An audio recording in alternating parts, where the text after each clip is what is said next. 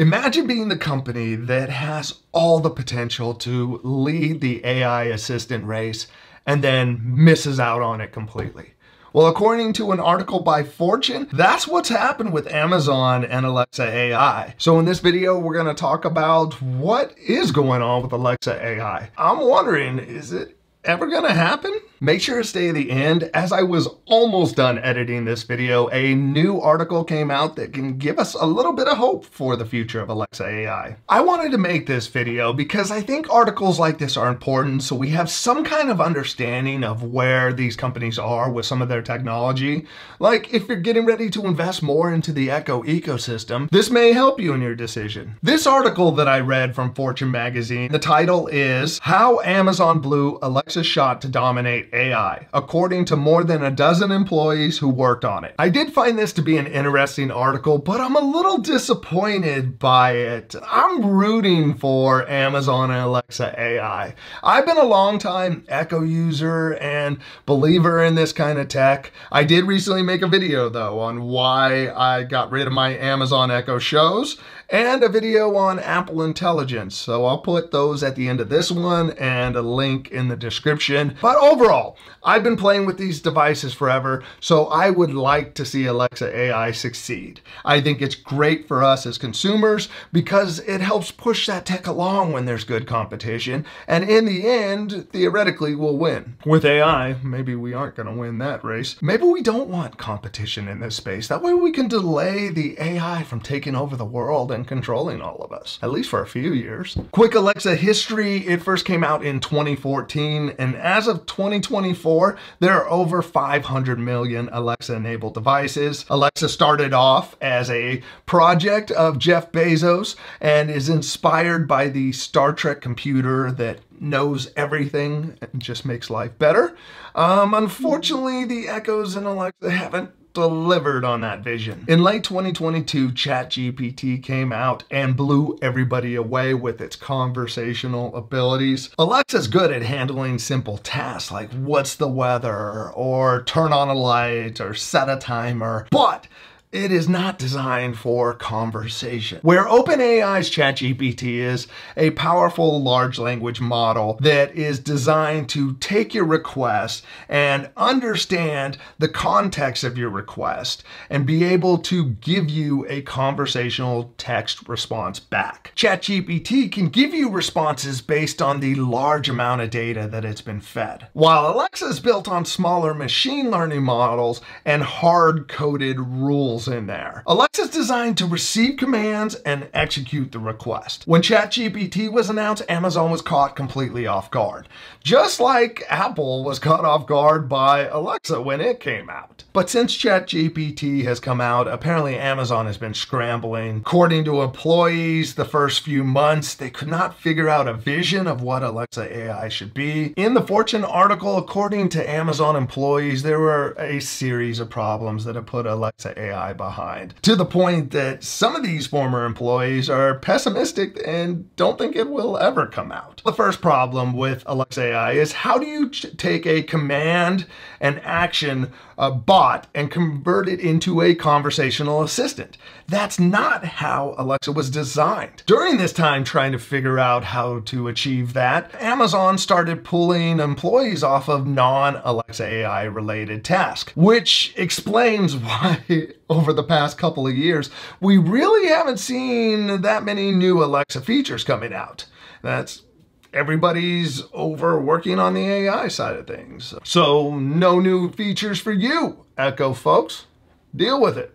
We got some broken AI to fix. Another problem mentioned by former employees is that the generative AI efforts were put towards Amazon Web Services, and Alexa AI was not the priority, so that would get pushed to the side, which makes total sense. Amazon Web Services brings in a ton of money for Amazon, so why not put all your AI stuff there to serve your clients, as opposed to Alexa, which has cost billions to the company. I can't blame blame Amazon for prioritizing AWS. Where would you put the money if you were running the company? Amazon finally showcased their Alexa AI in September of 2023. They had a demo with David Limp, who was like in charge of the Alexa Echo department, but has since left. He started off with "Let's chat."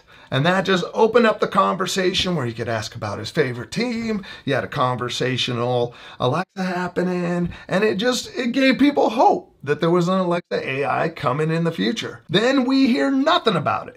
Just radio silence. There was an article a few months back about it may be a paid service, but that's about it. There hasn't really been a free preview for people. Apparently the September demo was just that. It was a demo that was really still based on the same old Alexa, a command and execution Alexa, not a conversational assistant like we were expecting. Now, the reason Alexa AI hasn't been released is that it hasn't met Amazon's criteria for a safe release. Apparently AI can get creative, inappropriate, lazy, can hallucinate. There's all kinds of things go wrong with AI. A major issue that Alexa AI faced is that it could not consistently perform tasks based on conversational request. Former employees mentioned that it often hallucinated or produced inaccurate results, making it risky to release widely. Now, Amazon's new large language model for Alexa AI is meant to compete with ChatGPT. Now, in order to compete and create a large language model, you need processing power and data. Both Amazon and Apple are behind when it comes to the investment in the hardware that you really need for AI. With Google, ChatGPT, and others working on large language models, it's becoming even harder to get some of these chips. But even when there's enough GPU power, you need data. And that's where Amazon's struggling. All the data they've collected over the years from our request isn't useful for them. All of those requests are short commands, or as Amazon calls them, utterances. They are not complete sentences. They're not conversational. So they've collected all of these recordings and they're not useful for anything except targeting ads for us. So since we don't give them conversational data, what Amazon has to do is they have to generate data. They have to create conversations to teach Alexa AI what conversations sound like. ChatGPT is so successful because from the beginning, they focused on conversational responses and dealing with conversational data. It wasn't a command setup. Now, another problem with training Alexa AI is all the different departments that make up Alexa. You have Alexa Home, which controls smart home devices. You have Alexa Music, which controls all the different music commands. And there's these various different Alexa departments that all need the AI to do something. Well, with AI models, after you feed them a bunch of data, you then fine-tune them for specific tasks. Well, when the Alexa Home people fine-tune the model for smart home task, they would get better results. But then when the Alexa Music team would come in and they would optimize it, fine-tune it for music, they would get worse performance out of the home stuff. This is not uncommon with AI models. It is known as catastrophic forgetting. This is when a model's most recent training starts to affect the performance of tasks that it was trained on earlier. Apparently, the more Alexa AI is trying to be fine-tuned for all the different departments, the worse it's getting. Training Alexa AI and getting everybody on the same page is proving so difficult that many former employees are pessimistic of if Alexa AI will ever get released. Meanwhile, Apple at their Worldwide Developer Conference announced Apple Intelligence that's going to make Siri smarter. And they announced a partnership with ChatGPT. That's some serious pressure on Amazon. How do they compete with Apple when Apple is focusing on their own AI, but they're also taking advantage of the power of the leader in AI? I was almost done with this video and the future of Alexa AI wasn't looking good. Then a new article from Reuters came out that's titled Amazon Mulls $5 to $10 price tag for unprofitable Alexa service AI revamp. There have been other reports of Alexa AI being a subscription service. This is the first article to give price points for it. Now, right off the bat, $5 to $10 is not good. You should get Alexa AI included. And we'll talk about about what they're planning in a moment. Now, the good part, according to the article, is there's a push within Amazon to have employees ready with Alexa AI by August. It would then be ready for Amazon's September event that they hold every year. Apparently, Amazon CEO Andy Jassy is taking more of a personal interest in Alexa growth. Now, according to this article, during a shareholder meeting, Jassy promised a quoted more intelligent and capable Alexa. Like the Fortune article, this one also mentions that there's some employees that doubt it's going to happen. The article also goes on to say that within Amazon, this is a must-win year for Alexa. It needs to start generating money. To help do that, Amazon's talking about replacing classic Alexa that we all know with an AI version, and then having different tiers to get additional AI benefits. I think an Alexa AI basic version is a must-have. You shouldn't have to pay to get some AI. Now, one idea is that the AI can help you make shopping decisions about products and give you additional information so that you go and you buy some more stuff on Amazon. That's our Amazon right there, always trying to get us back to Amazon.com to buy something. You want to know what the weather is? Hey, don't forget to stop by and buy some sunscreen. You got an ink stain in your shirt? Don't remove that ink stain. Come by Amazon.com, buy a new shirt, get some pants that don't leak. Don't you ever change, Amazon. You keep selling.